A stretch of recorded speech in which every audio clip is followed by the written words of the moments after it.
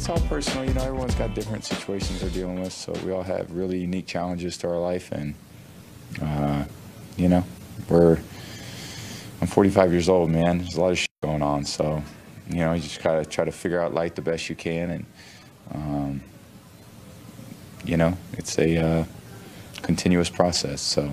The fact that you said these are personal issues, do you feel like you were able to take care, address the things that you needed to address? Are you in a good place now? I'm ready to go. I've been covering Tom Brady, discussing Tom Brady, listening to Tom Brady for 20 years now. Let me say that again. Michael, I've been covering Tom Brady, discussing Tom Brady, listening to Tom Brady for more than 20 years, and I can say with conviction, that's the realest said. It definitely at a podium, really? If not in any setting. I'm 45 years old. I got a lot of going on. Listen, man, there's a lot of things at this point I can relate to Tom Brady about. I'm 43 years old. I got a lot of going on, man. Okay. Okay. You know, that's real talk. It doesn't get any realer than that. If you doubted whether Tom Brady was human, there is your evidence. Because anybody in our age group can relate to that. Come on. Okay, that's true.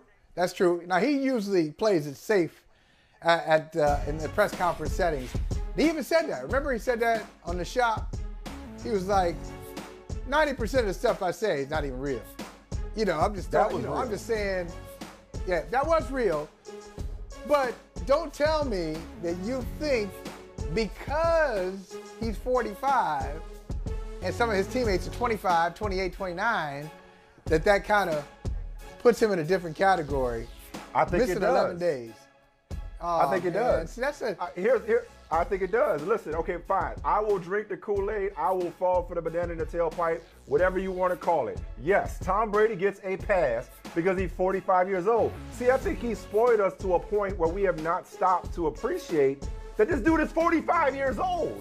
It's like he got different sets of problems. Bruh, I'm 43, and my back hurt getting out of bed. Now, that says a lot about me, more than it does about 43, but nonetheless, things are different at 43. You ain't tell me about this. You did not tell me, because you've been old for like 10 years more than I've been old.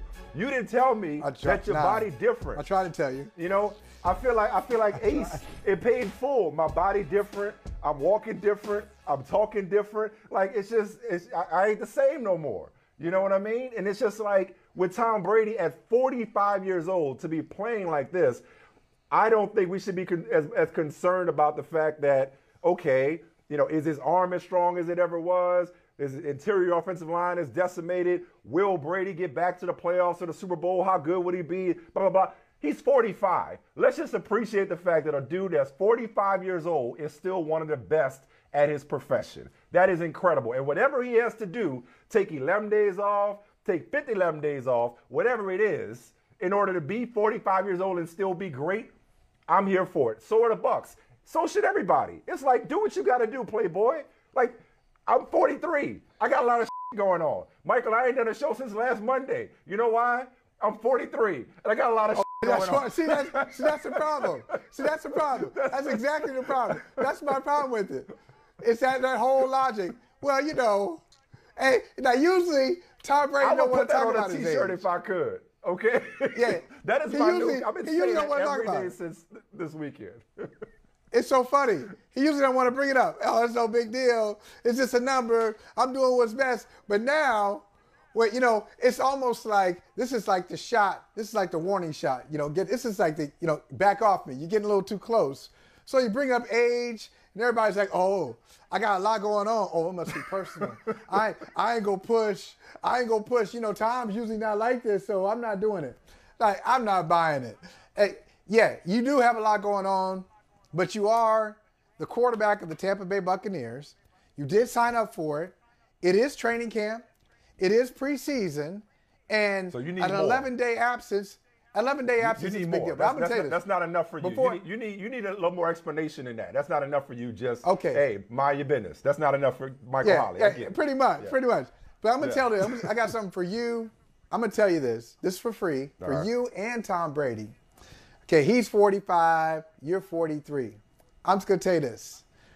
Once you get to 50, it's like you're a snake. Anything that you eat stays. It's like on you. Like it's gonna be so hard. If you work out now. Oh no, that day is already here. No, it's getting worse. It gets worse. Like if you eat a hamburger, the hamburger right there, it is with you for like 3 days, and you can walk around and you actually see the hamburger, the profile on you. It is so hard. Once you cross 50, you better take your workout game up to the next level, because it's gonna be hard to shed a single calorie.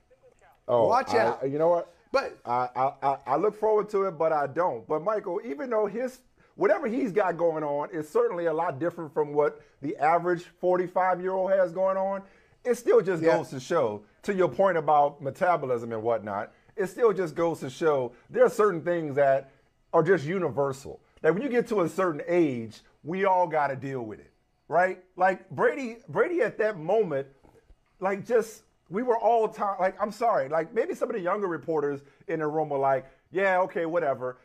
Any reporter in that room that is 40 and over should have been doing this when he said that. Yeah, I mean, guys got a point there. I mean, stuff just changes when we get to be this age. Okay, but Mike, let's face it. This is all an experiment, right? This is an experiment for Tom Brady. Unprecedented. At 45. For everybody. But at some point, like he's like that mad scientist where everything he has done has worked. So it's, hey, when he was going back to New England, I ain't gonna show up for OTAs. I know I used to be the guy when Michael Smith was covering the team. I used to be the guy who was first to the stadium, and I got preferred parking, spot. I was like the poster boy. I was Mr. Patriot when I first started. But now I'm not going to OTAs. Let's see what happens. Okay, what happened? They went to the Super Bowl anyway. He was in the MVP conversation. No OTAs. Okay, I can do that. At times in New England, certain days of the week, he didn't throw. He had his own personal trainer and Alex Guerrero. They were beefing, the whole Belichick-Brady thing. They had beef over Alex Guerrero. But now at 45, this is the next experiment. Can you miss a week and a half of training camp and still come back? Like what? We don't know. You say yes. It's an experiment. Nobody's ever done it. Well, nobody's ever done it at 30. Okay, you're right. Nobody's done it at 30. Okay. Now you ask him to do it at 45. Well, wait a second. People get hurt in training camp and miss training camp, and they may be rehabbing while they miss it. They may miss training camp for personal reasons. People come off suspensions. And they're usually effective. Not necessarily, not always, but wait, you're right about the fact that it's never been done. So there is no blueprint for this. There is no precedent for this. What I'm saying is, for this dude to play at 45, if it takes an 11-day absence just to get your mind right, just to keep peace at home, just to take care of your kids, whatever it takes in order for you to perform at 45, let him do it. That comes with the territory of signing up with Tom Brady. You're right. He signed up for dangerous territory. The Bucs. And if that, what else will he ask for? You make exceptions for exceptional people, my friend. Okay. Yeah.